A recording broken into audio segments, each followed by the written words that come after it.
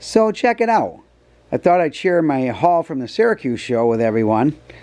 I got some really good deals, spent a little bit more money than I expected I would, but there was cool stuff to buy. So starting off, I found the 1666 with a Penn Central tender, and I also have the green four-wheel plastic gondola and the orange one. I thought I could maybe turn those into eight-wheel plastic ones. I got those, all four of them, for $10, and the 1666 does have the smoke unit, and it's complete. The only thing it's missing is one handrail, which I'm sure I've got one of those in the spare parts. And then I bought this Lionel. I guess it's a Zephyr. It's missing the motor, but it's begging to put a Marx motor in it, and with the three passenger cars with it. And I paid $33 for that, which I didn't think was too bad. And I have 5 of the little 6-inch red passenger cars. I really like these.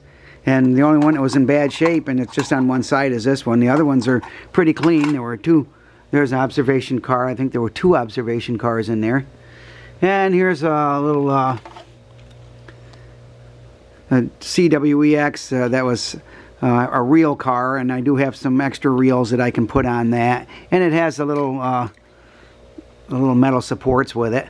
And the New York Central whistling tender was $5, and it works, which is great. I either run it as is, or I might even take that whistle out and put it in something else.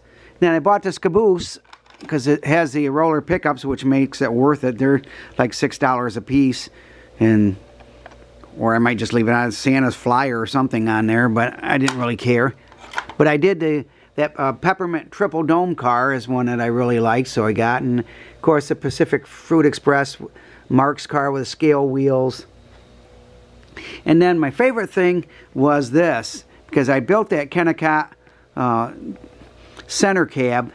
Now I have original ore cars to go with it, and these are hard to find, and I think I paid $33 for the whole set, which is a lot cheaper than I've been able to find anything on eBay.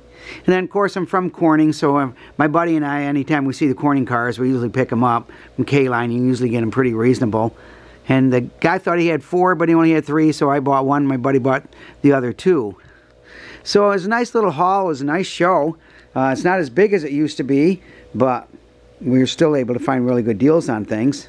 So I'll get some things fixed up and probably get out my center cab again and run it with the 4 ore cars. And I also have a water car and the caboose with a searchlight on it. And I'll get a motor in. I'm not sure exactly all that I'll do with these. I'll probably light them and get that Lionel Zephyr thingy all fixed up. And then I'll make some videos. So thanks again for watching. God bless. Never forget, Jesus is Lord.